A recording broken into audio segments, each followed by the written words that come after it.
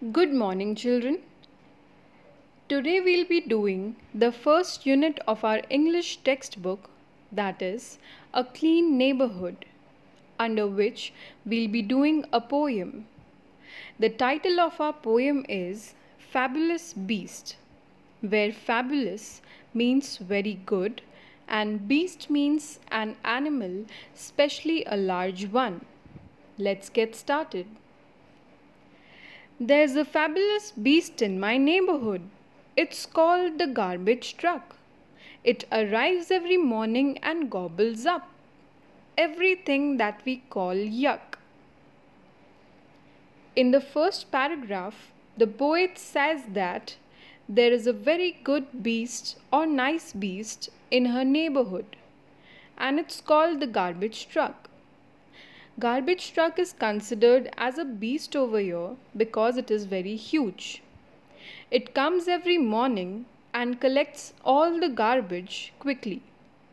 It collects everything that we consider as disgusting or something which is unpleasant. It's very quick and noisy too.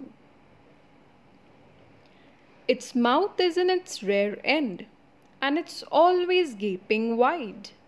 In its head it's got a human who takes it for a ride. Its mouth, where it collects all the garbage, is at the back part of the truck and is always wide open. And in the front, which is referred to as a head of the truck, it's got a person who rides the truck, that is the driver.